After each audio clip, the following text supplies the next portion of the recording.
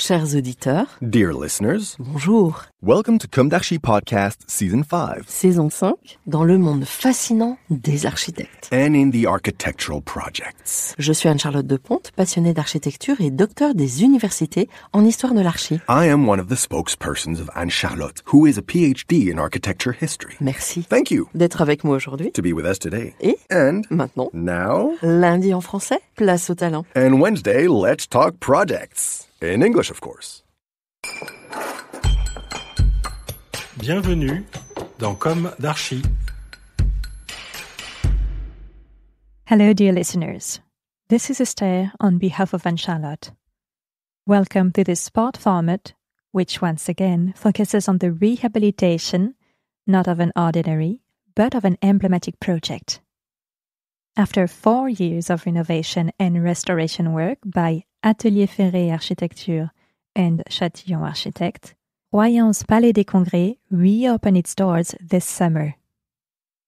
I quote, "In-depth surveys and archival research, in close collaboration with the contractors, have enabled us to restore the building from the scale of the volumes to the details of the hardware, lighting, and materials that make this building so rich. The choice of such a fine and complete restoration of the Palais des Congrès de Royan is the mark of a new impetus for the promotion of 20th century architecture in general, and that of the reconstruction period in particular," end of quote, testifies Elena Strifling-Marcu, Project Manager, Chatillon Architect. François Chatillon, Associate Architect and founder of the agency, specializing in this type of rehabilitation, speaks of the original building himself. I quote, "You have to walk through the building as the sun declines over the sea to understand the poetic intensity of light and color that extends that of the seascape. The architects have captured this atmosphere. The building is a masterpiece." End of quote. From the outset, the rehabilitation project had to reconcile multiple objectives. Restore the building's image and architectural richness, altered by too many interventions since its construction. Restore the building's programmatic vocation and bring it up to safety, accessibility, and comfort standards, as its operation was no longer compatible with the needs of a 21st century event venue.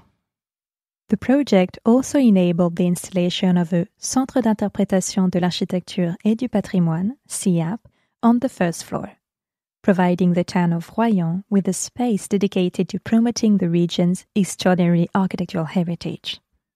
Royan, cradle of modern architecture. Indeed, the town of Royan is a seaside resort with a certain reputation. It owes its formidable growth to the Second Empire. But, destroyed by a light bombing during the liberation battles of the Second World War, traces of the pre-war period are still scarce. In 1949, the government of the time designated it as a priority for reconstruction. From then on, it was a matter of rethinking the city. The project was entrusted to Bordeaux architect Claude Ferret, appointed town planner and chief architect for the reconstruction of Royan. Claude Ferret made the town an example of the architectural and urban planning culture of the 1950s. The new town was built according to the principles of the Mouvement Moderne. Aesthetics were based on functionalism and rationalism, with an unprecedented relationship between building form and use. The program included the creation of France's first Palais des Congrès, designed by architects Claude Ferret, Adrien Courtois, and Pierre Marmouget. After 4 years of construction, the building was inaugurated in 1957. Remarkable for its modernism, it made a lasting impression with its facades featuring porthole panels designed by the famous Atelier de Maxéville, founded by the great Jean Prouvé. In the 1970s, a series of works began, gradually altering the original design. Modification and closure of the basement, historically built on stilts, creation of a second seaward facade, construction of a cube extension on the city side, creation of numerous vertical and horizontal partitions within the building. The colorimetry chosen by the architects was lost, as was the oval shape of the conference room, and the spiral staircase, so characteristic of the building, was demolished. By the early 2000s, the facility was showing its age. The Palais des Congrès de Royan was becoming increasingly neglected. Its avant-garde shape and technology no longer met contemporary needs. In 2004, the building was awarded the Patrimoine du XXe siècle, 20th Century Heritage label. And in 2011, it was listed as a monument historique, historical monument. Against this backdrop, an architectural competition was launched in 2017 to redevelop the Palais des Congrès. The Atelier Ferret Architecture Chatillon Architect Consortium won the tender with a deliberately committed project offering a genuine restoration of this emblem of architectural and programmatic innovation from the Reconstruction era. The rehabilitation project contains 4 fundamental elements: the rebirth of the 50s architectural volume, architecture to show, invisible technical upgrades for a more efficient building, rediscovered colorimetry. The project to restore the Palais des Congrès has resulted in the rebirth of the architectural volume designed by Claude Ferret in the 1950s. The building's original layout was restored by removing later additions: a conference room, the Salle Saint-Onge, 2 bars on the first floor linked to the terrace, exhibition and reception areas in the restored Galerie Seudre, offices and meeting rooms. The north-south layout of the Palais des Congrès makes it possible to observe the effects of light on the exterior and interior volumes at different times of the day. The rediscovery of the transparency of the portholes on the Prouvé panels of the Salle Saint-Onge is accompanied by projected shadows that cover the room in the low-angle light of late afternoon. Chatillon architect testifies to the colors rendered.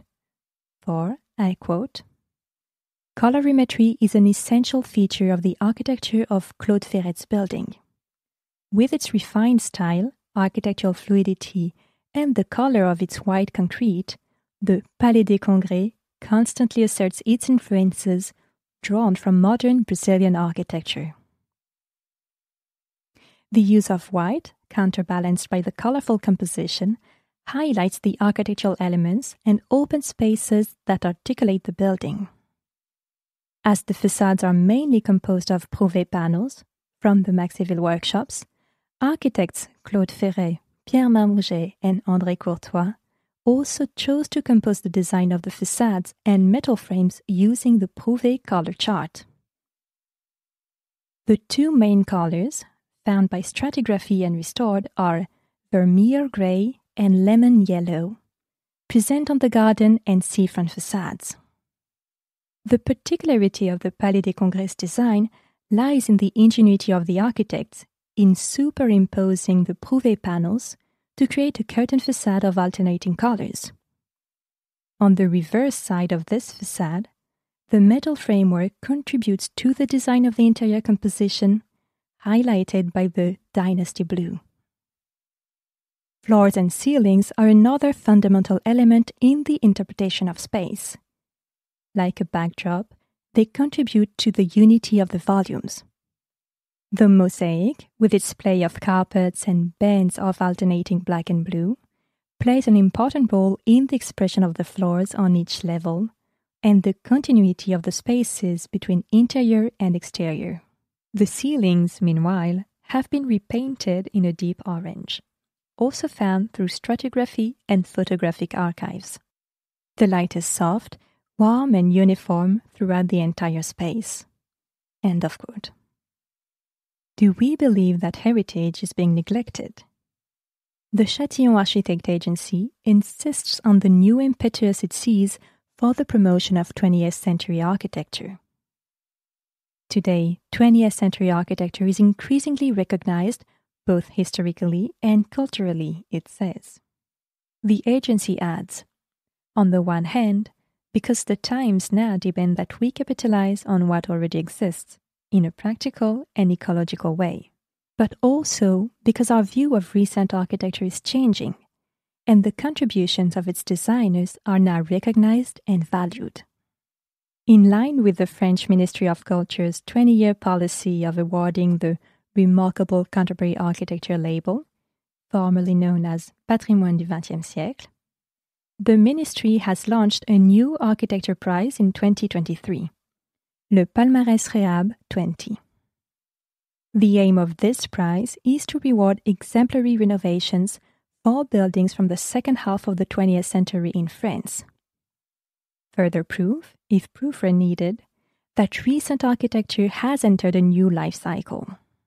Thanks to the efforts of the city of Royan, France's first Palais des Congrès has once again become a real place to live, a cultural attraction, but also a place to relax, a privileged and emblematic place in the city, a gateway to the sea and to the architecture of the Reconstruction period. End of quote. This is neither a profound transformation nor a radical reversal, but an extremely respectful restitution, because the program allows it, and of the quality that the exceedingly competent Chatillon agency has accustomed us to discover over time. So there are as many ways to rehabilitate as there are situations. For each project is unique, at once a witness to history and a projection into a hypothetical future, which we hope will be more auspicious than it seems. Intelligence is the name of the game. Dear listeners, thank you for tuning in. See you next week for a new Comme d'Archi. Until then, take care of yourselves. Goodbye.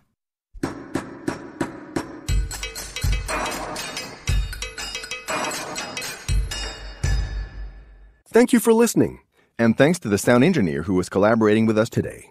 Don't forget to tune in to our previews on Instagram at Comme d'Archi Podcast. If you enjoy this podcast, don't hesitate to promote it by giving it 5 stars and a little comment on Apple Podcast or on your favorite podcast platform. And above all, subscribe to listen to all of our episodes for free. See you soon, and until then, take care of yourself.